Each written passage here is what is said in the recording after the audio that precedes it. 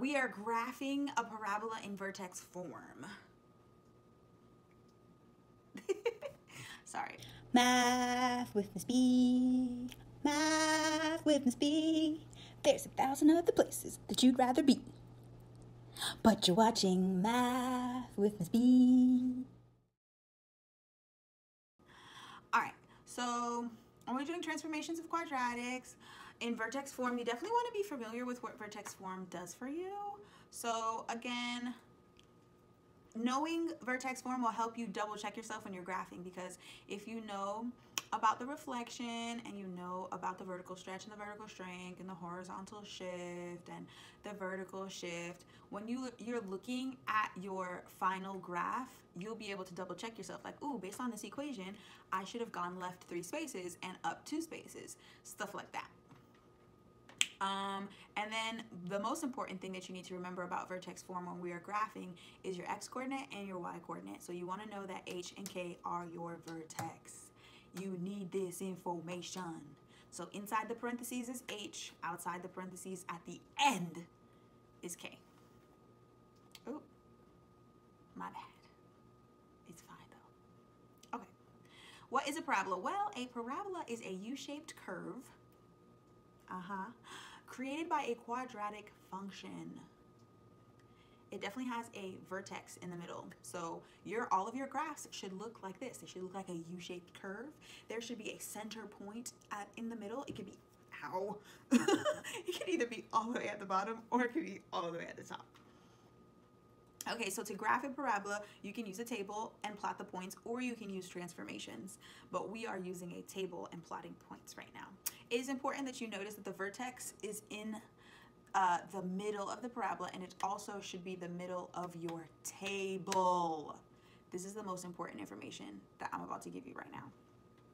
It needs to be in the middle. Actually, I should write a note to myself to like put that. I need to highlight that. Highlight in the middle. Okay. So what we're gonna do now is you have an equation which is g of x equals x minus 2 quantity squared plus 4. By looking at this equation, you should already know 2 things. You should already know, number 1, that you're going to move to the right 2 spaces and you're going to move up 4 spaces from the parent graph. You should already know that and be thinking that in your head.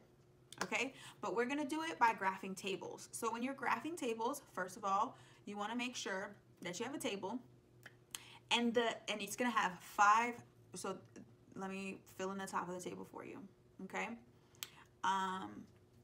the first thing that you want to know is you definitely want to know that you are going to put the vertex in the center. You know what the vertex is. The vertex is 2, 4, right? So 2 goes in the middle of your table. That's where the 2 is. Boom, smack dab in the middle. Okay?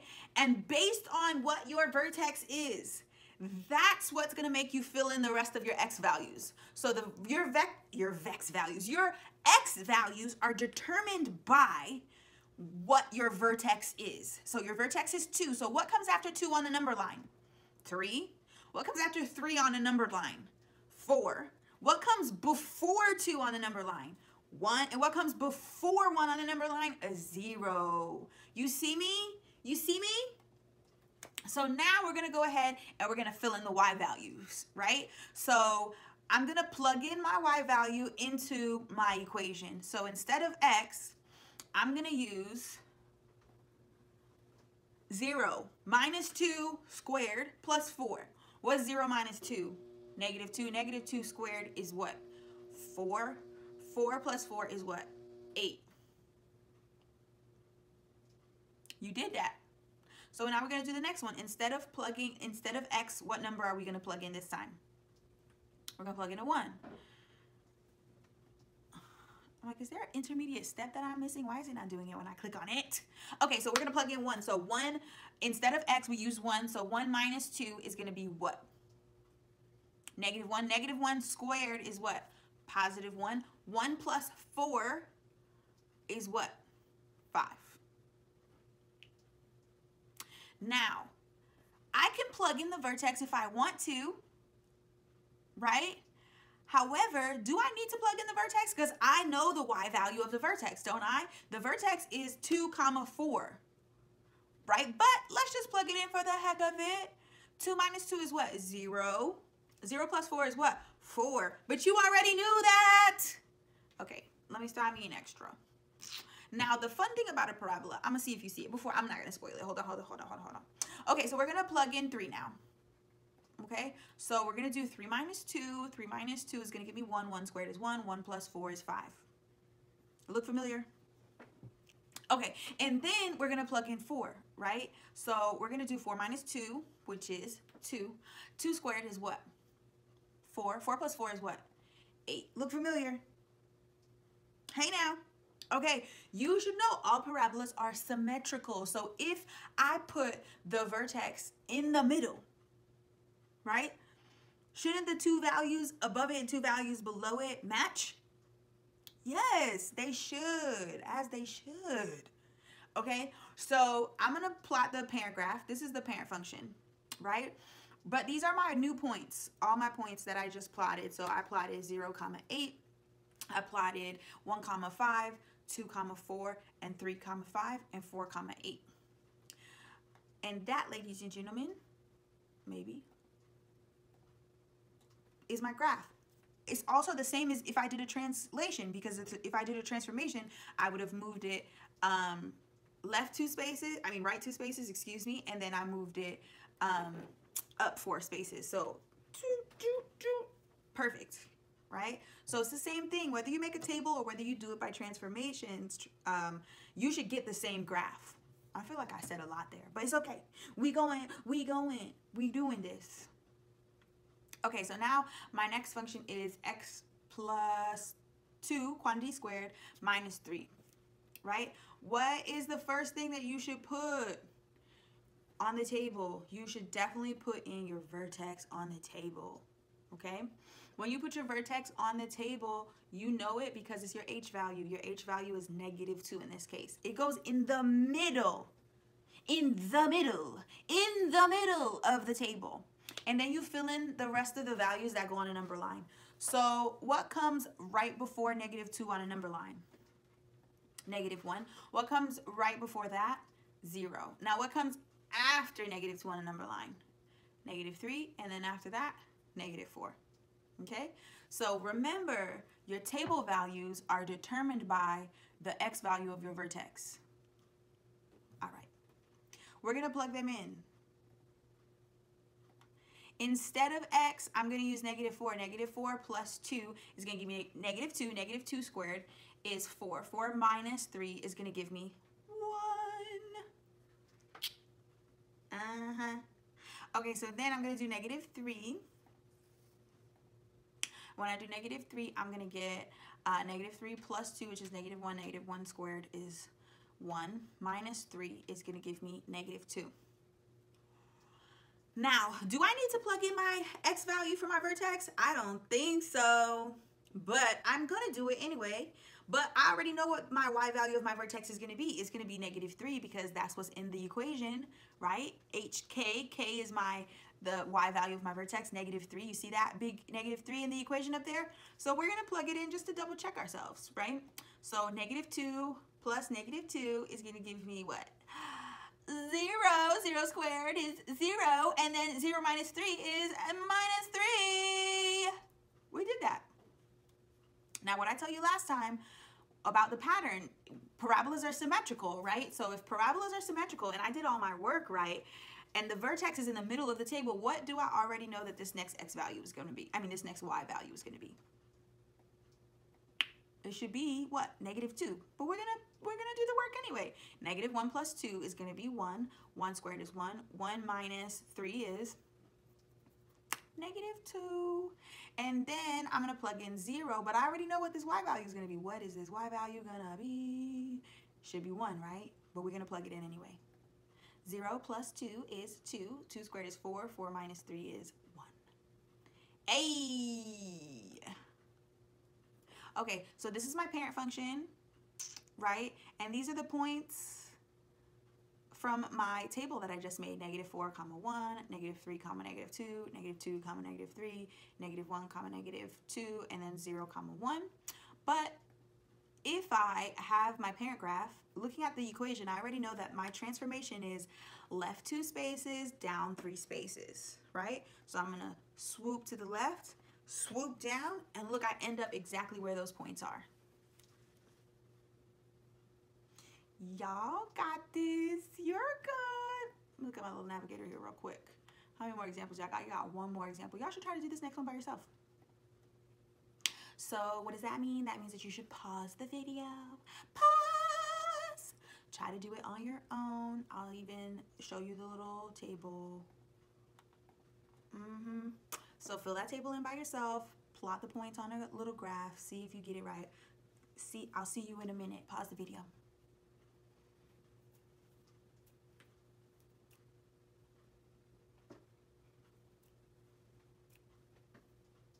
I hope you paused the video, because I'm over here dancing. Girl, put your records on. Tell me your favorite song. Girl, go ahead, let your head down. Okay, I hope you paused the video. So, looking at the equation, before I begin, let's just talk about that negative that's in the front, right? That negative in the front, what's it telling me gonna happen to the graph? That it's gonna be a reflection. Okay, and then I have a 1/4. What is that? Is that an A value, a H value, or a K value? It's an A value, right? And it's less than 1, so automatically I know that that's going to be a vertical shrink. So my graph probably going to be a little fat or wide, depending how you look at it. And then I have X plus 1, right? So that 1, what is it? An A value, a H value, or a K value?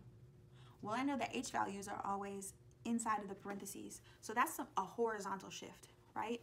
And it's gonna go to the left 1 space. So I gotta hold all that information in my head, right? First of all, it's gonna be a reflection, it's gonna be a compression, and then it's also gonna go left 1 space. Now I don't have a K value, so that means it's not moving up or down.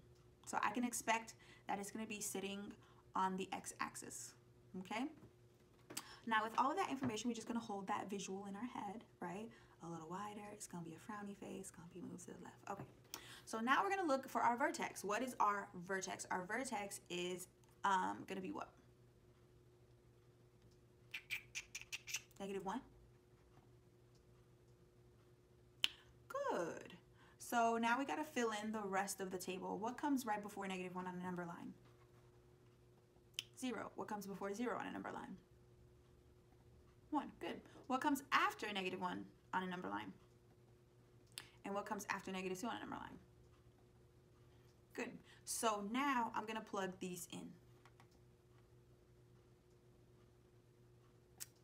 So when I plug the first one in, I'm going to do, you have to remember that you need to do order of operations, right? So we're going to do -3 plus 1, which is -2 squared. -2 squared is 4. Now you're looking at that fraction and you're like, oh my gosh, not a fraction. Wait, okay? I have 4. What is 1/4 of 4? 1, right? A fourth. If I have 4 things, what's 1/4 of that? Just 1. So, and then of course it's a negative because that's a -1/4. So my answer is -1. Ta-da! That's not that bad. Okay, so then I'm going to do -2 plus 1, so that's going to give me -1. -1 squared is +1. What's 1 times -1/4? Everything times 1 is what? Itself, right? So -1 times -1/4 is going to be -1/4 or -0.25, however you want to look at it. All right, so now we're going to plug in -1. So I'm going to get -1 plus 1 in parentheses. That's 0. 0 squared is 0. And 0 times -1/4 is still 0. You see, guys, you're looking at that fraction, and I know it freaked you out. I know it did, but that's okay. Because guess what? Parabolas are symmetrical. So if I have the vertex at negative 1 comma 0, I automatically already know when I plug in this 0, what's going to be my y value. Well, it has to match the negative 0.25. And then the next one, when I plug in the 1, what does it have to match? It has to match that negative 1. No math involved, but if I do that math, 0 plus 1 is 1. 1 squared is still 1. 1 times negative 1/4 is negative 1/4. 1 plus 1 is 2. 2 times 2 squared is 4. What's a fourth of 4? 1, and it's negative, so negative 1. Hello? Don't be afraid of the fractions. Anyway, so this is our parent graph as per usual. And these are our points that we just plotted on the graph. Negative 3 comma negative 1, negative 2 comma negative 0.25, negative 1 comma 0. Remember, I told you it was going to be sitting on the x-axis still. And then 0 comma negative 0.25, and then 1 comma negative 1. Really close together, but it's fine. And swoop. Remember, I also told you, we already knew it was going to be wider. And that does it, guys. You guys did so good. Keep up the good work. You should go back through the lesson, see if you can get it without my help. And you always know what I'm going to say. If not, I'll see you in the next one. Bye.